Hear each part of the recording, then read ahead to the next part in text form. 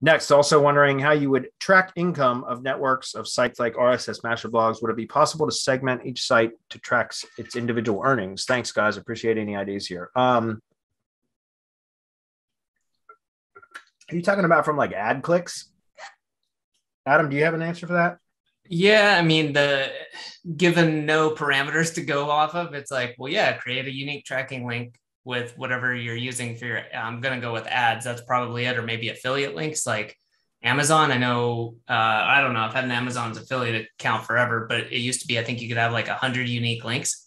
So that might be one. You could have one per site. Beyond that, it just depends on how things are measured with the system you're using. Like, is it pay per call? Is it Amazon? Is it Yeah. AdSense? Like that really determines how much flexibility or granularity you can get. So there is no kind of one answer for this. Yeah, I mean, like the incomes from sites like RSS master blogs. I mean, if you're running ad networks on there, I'm assuming that there's got to be ways that you can set up analytics and such so that you know which specific. I mean, shit, even analytics would show you, and that's standard analytics or any sort of analytics, whether it's Google Analytics or some other analytics program, they would track traffic to the site. Yeah. You could see on an individual level what type of site is generating the most traffic.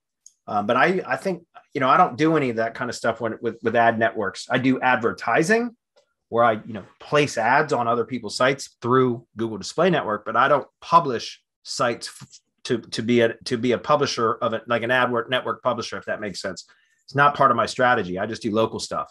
So I don't know, but I would only assume that those types of ad networks would have some way to identify which sites are producing the most, the most revenue and that kind of stuff, segment by site. I'm sure there is. There has to be. Yeah, like again, it depends on what platform you're using, but like let's say AdSense, since that's the most widely used, like that's Yeah.